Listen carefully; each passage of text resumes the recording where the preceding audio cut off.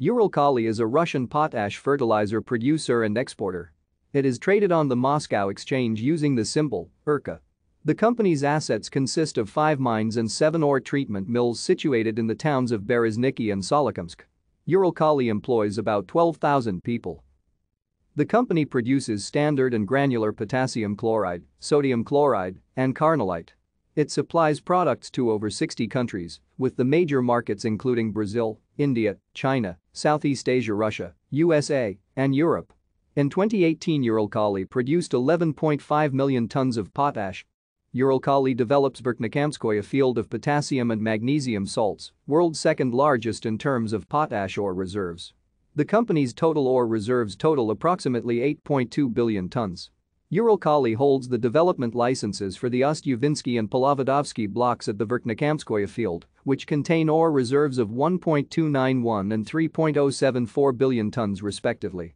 Uralkali also holds the development license for the Romanovsky block of the Verkhnekhamskoye deposit with the estimated reserves of 385 million tons of sylvanite ore.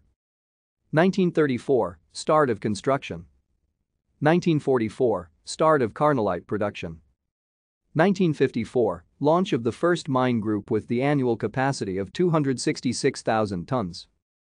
1964 – Establishment of the Uralkali Production Association. 1968 – Start of construction of the second mine group. 1970 – Launch of the second mine group. 1974 – Launch of the third mine group. 1987 – Launch of the fourth mine group. 1993 – Start of privatization of the Uralkali Production Association and its transformation into OJSC Uralkali. 2001 – Construction completion of the Baltic Bulk Terminal. 2006 – Shutdown of the first mine group. 2007 – Uralkali places its global depository receipts at the London Stock Exchange.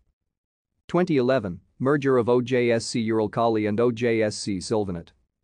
2014 – Purchase of a license to develop the Romanovsky site of the Verkhnekhamskoye deposit. 2015 – Delisting of Uralkali GDRs from the London Stock Exchange. In December 2010, Uralkali announced plans to buy another Russian potash producer, Sylvanite. Together they would form one of the world's largest potash producers. Thank you for watching. Like and subscribe if you would like to view more of our videos.